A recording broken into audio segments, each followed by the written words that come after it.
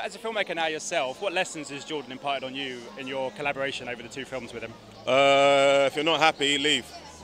It's good advice. Let it go. If you're not happy, just let it go. It's supposed to make you happy. It's supposed to be easy.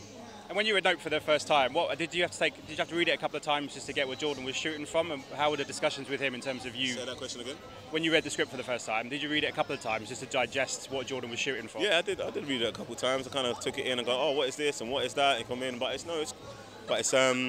yeah, like it was. I read it at a very early time in the process, so I kind of was compassionate and took it with a grain of salt because it was still developing. You know what I mean? All right, just talk about a little bit about your relationship with Keke. You two have a great relationship on screen. What was that like, bringing those characters and that brother-sister relationship to the screen? It was amazing. Like Keke's an amazing actress. Do you know what I'm saying? And we really bounced off each other, and also the characters really complement each other.